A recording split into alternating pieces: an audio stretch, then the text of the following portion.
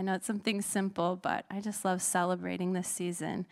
And I just want to encourage you that if this season brings sorrow to you, that if there are memories or events that have happened during this time, I just want to know that my heart goes out to you and that I really want to pray for you to be able to connect with Jesus in this season, but also through the whole year. So I just want to pray for you right now, okay? Maybe you're not even here. It might be hard for you to even go to church on in the Christmas season. So if you know someone that Christmas is a hard time for them, just remember them in your hearts and even how the Lord leads you to be able to reach out to them. But let's just pray for that right now.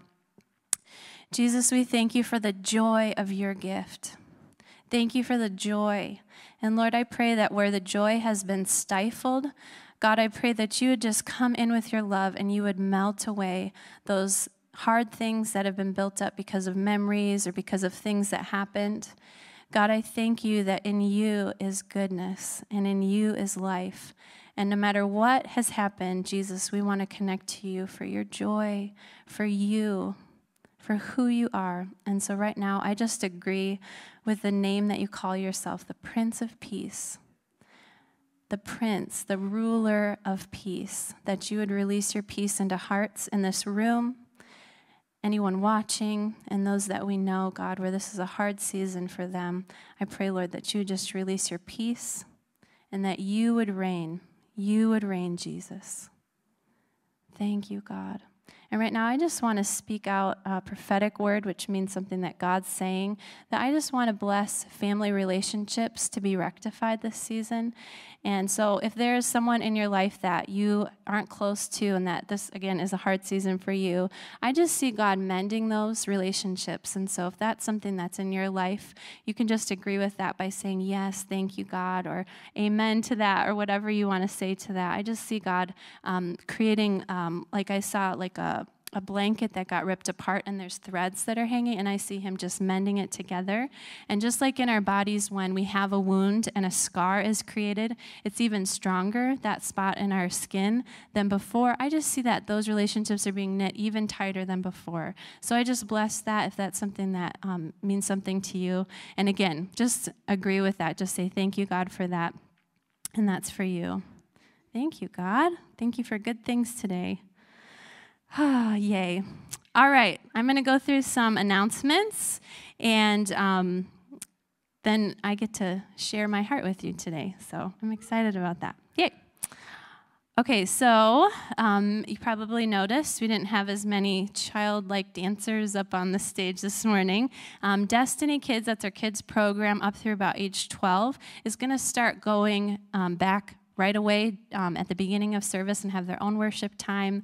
And so if you know any families that didn't hear that or that you're bringing, they can just bring their kids over there right away. And then the 5th Sunday of the month, then we'll have them all together and we'll get to worship together.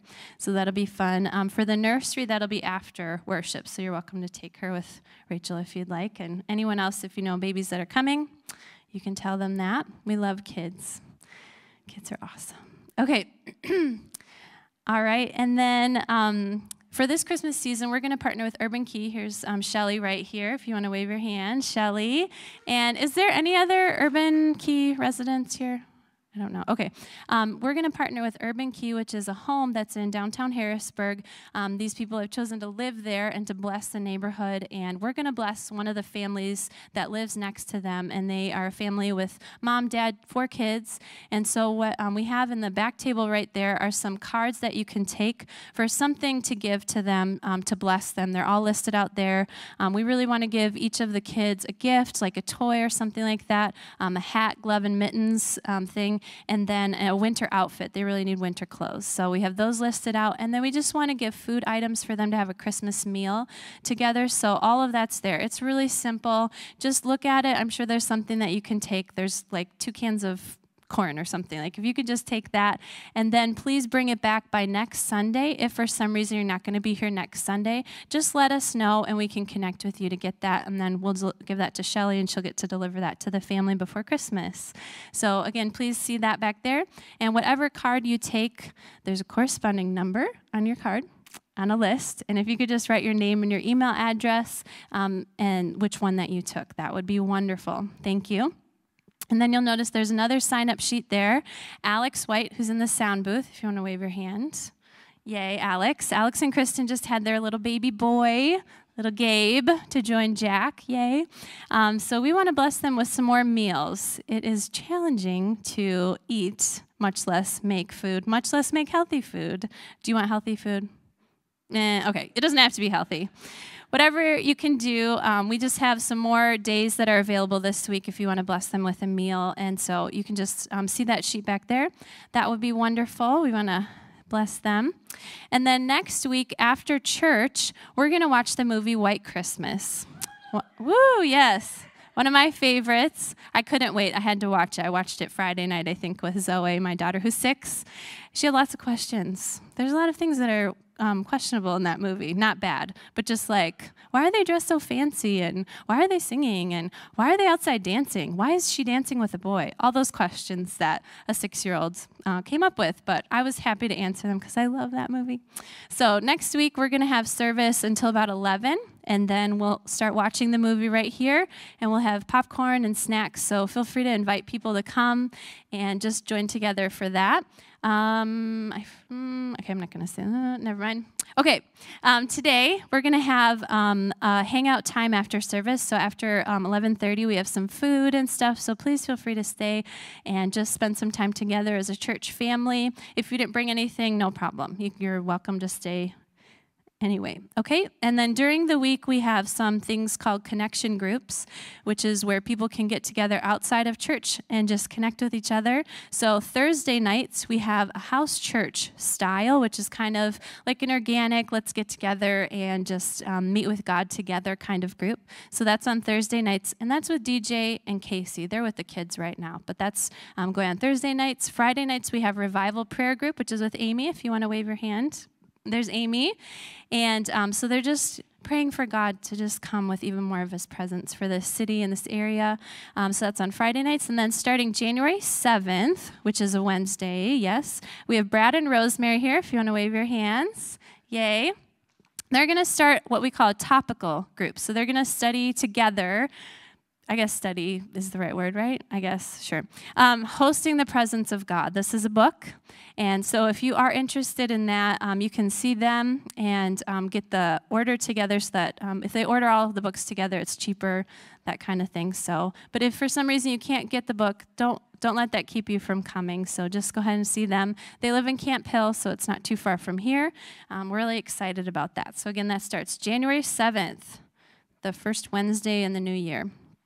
And then just so you know, coming up, we're going to have a men's breakfast on a Saturday morning to be decided. So that will come soon. All right, let's do, are you ready, Katie? Okay, why don't you come down? During worship, you probably noticed that Katie was up here painting and dancing and singing and worshiping. And so we love to see God express himself through creativity in the way of art and other things. And so we also like to present it to someone that's here. So Katie, you want to just go for it? Okay.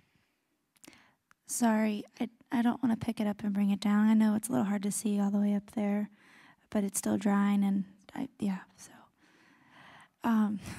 Actually, I'm not done with it yet, but I have to let it dry first. So I feel like this painting is for William, and the message I got this morning for you was one of a kind, and I just felt like I was supposed to paint in the moment as opposed to painting a picture beforehand, and I painted the whole thing with my fingers, which I've never done before, so sorry, it's like not that amazing, but it's innovative.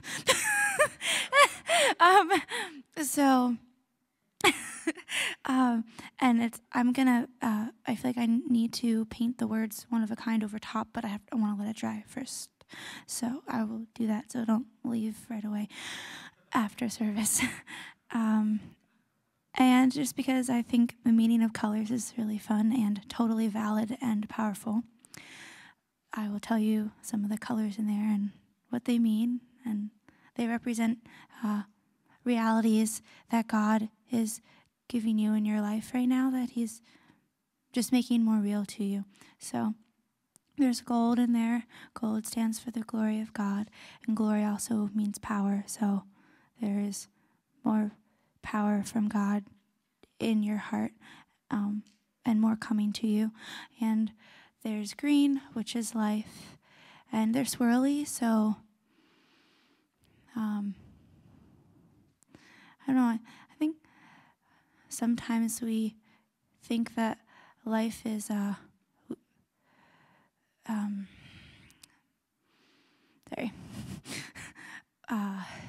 We put it in an idea category, but life is going to become more raw for you.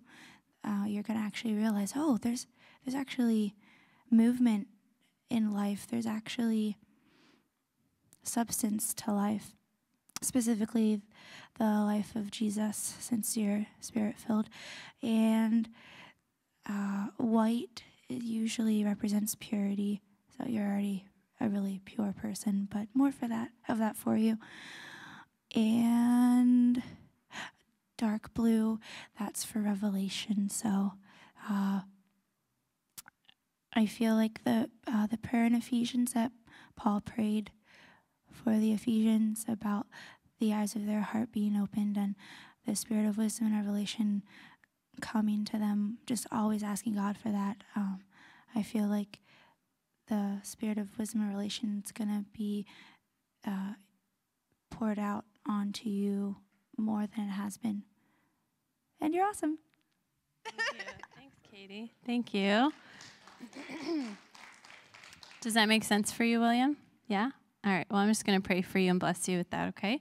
Father, I thank you that William is one of a kind in a good way.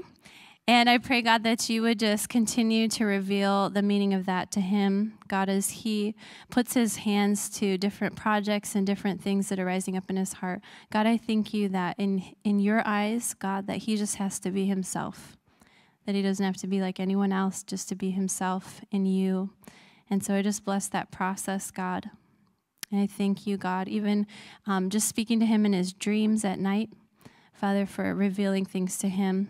And William, I just saw like Solomon got the gift of wisdom in a dream. I just see him doing that for you, that he's giving you gifts for things that you really need, like not just, oh, I can smile more. Like, that's a good thing. But I just see him giving you gifts that are really applicable to your life. So I just bless you with that. Amen. Yay, thanks, Dennis. Okay, all right, let's do offering and attendance. We'll do attendance first. Attendance, we like to know who's here, just so we can stay in touch with you. If this is your first time, you're a guest with us today, you can flip to the back and write your information out. And we love to give to connect with you during the week and just to give you a gift. So if this is your first, second, or third time, please write your information there. Otherwise, you should already find your name in one of the front sheets, and you can just check off that you're here. So go ahead and you can just pass those out, and you can put those down the row and mark that. That would be great. And then this morning we're going to prepare to receive offering. And the gifts that we give to God in this way, we really want to make sure they come from the right foundation, the right heart. And so we have some things that we like to pray before we give. And so we're going to bring those up on the screen, if you can, Alex. And so we're just going to pray through these things just to get our hearts lined up with what God has to say. And then if you need an envelope or anything, go ahead and just raise your hand, and Ward has those for you. And you are able to give using a check card or something like that. We just ask you don't go in debt to give, please. And make sure that you fill out your zip code and the number on the back of your card and your email address so that we can process those. All right, so let's multitask, okay? Let's read this together. I affirm that giving you my money is a meaningful act of worship. I affirm that I give to you with a cheerful heart. I affirm that I am giving to you in obedience. I affirm that I am giving you my best and not my leftovers. I affirm that I give to you as a loved child with a good heavenly Father. I affirm that I trust you to use my offering to glorify Jesus Christ. I affirm that I believe what you said in the Bible about giving and receiving. Thank you for giving me all spiritual blessings in Christ Jesus. Thank you for freedom from a greed and poverty mentality. Thank you for the blessing of Abraham through Jesus Christ. Thank you for protection from the devourer.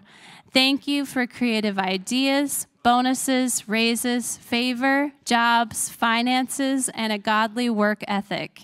Thank you for the responsibility to steward what you have blessed me with. Thank you for abundance, so I am able to give in any situation. And if you agree with that, just say amen. Amen. All right. Well, ushers, if you want to start passing that, that would be great. Okay.